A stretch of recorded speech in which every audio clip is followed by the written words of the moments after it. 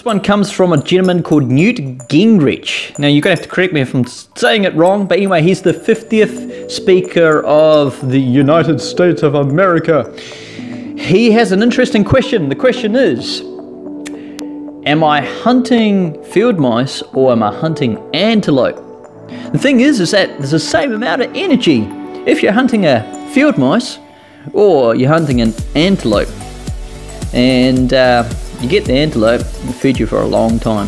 I guess it's one of those things is that don't focus on the small things, focus on the large things and let the small things slide.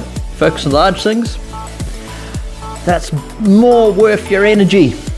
Anyway, thanks very much for watching this video. Hope you enjoy the drone shops. Have an awesome weekend, all success. Ryan Seville.